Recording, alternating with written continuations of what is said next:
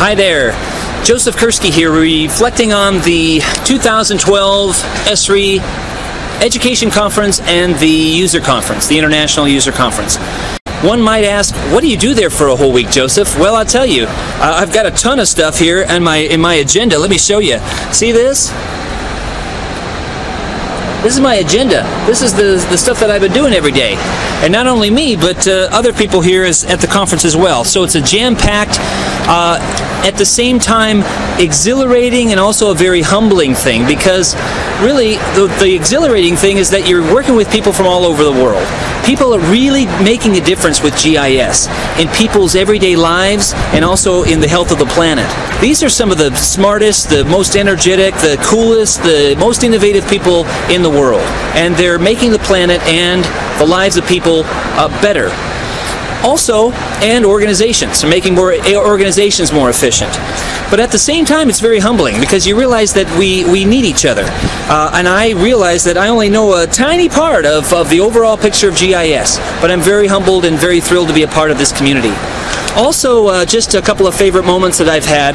I think the plenary sessions at the Education Conference were one of my favorites. We had Sarah Bednarz, Danny Edelson from National Geographic, Sarah Bednarz from Texas A&M, Diana Stewart-Sinton from the University of Redlands, paired up with members of the education team to talk about societal trends, to talk about new developments, curriculum, and other things related to education. And the plenary session at the User Conference is always my favorite time on Monday as well. We've got Jack Dangerman and others from Esri and others from the community that, again, are talking about what's coming up, what's here now, what should we tackle as a community to make the planet a better place to be. Also, I think one of my favorite things is seeing the 4-H'ers. The 4-H students are here. There's about 40 or so 4-H students, after-school program, youth from about 13 years old to about 18 years old, looking at everything from water wells in their local community to planning the best place for an urban greenway, looking at wildfire mitigation, and all kinds of things. I mean, they're so eloquent and so wonderful. And we've had 4-H and other students here at the conference.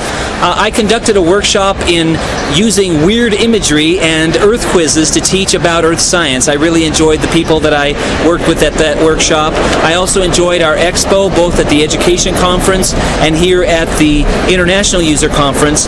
We got to work in our education booth, so a lot of people come by that are interested in education, and it's very interesting to talk to people about what they're doing with universities or community colleges or informal programs, schools, libraries, museums, etc., and how they can integrate GIS into those programs and how they're doing that. So that's always fun. And I also love the map gallery. You've seen my videos on this channel about the map gallery. It's always just so great to see the diversity of how GIS is applied around the world in terms of different applications. So in that map gallery, we had transportation, health, environment, natural resources, all kinds of things, people using GIS in those fields. So I always tell students, for example, you know, maybe you're not interested in being a geographer and an environmental scientist. Okay, no problem.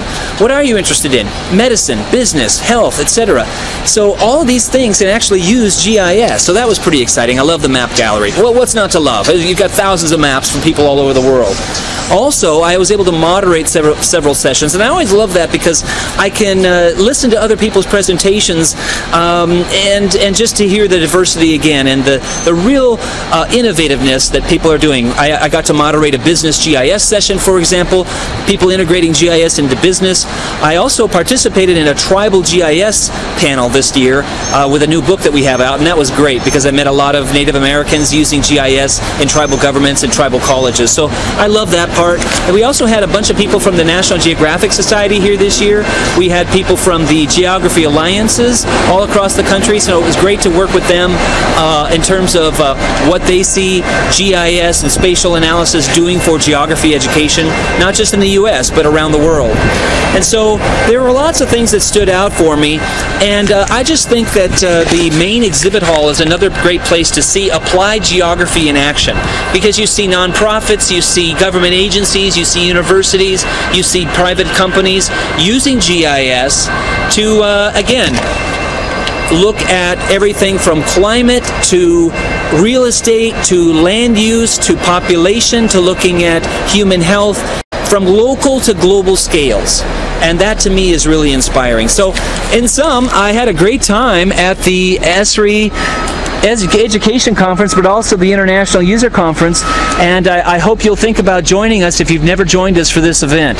It's truly a life-changing experience, and I truly recommend that everybody goes at least once in their lifetime, preferably more times, but if you can just go one time, I think you'll be, as I say, exhilarated, encouraged, humbled, inspired. Thanks.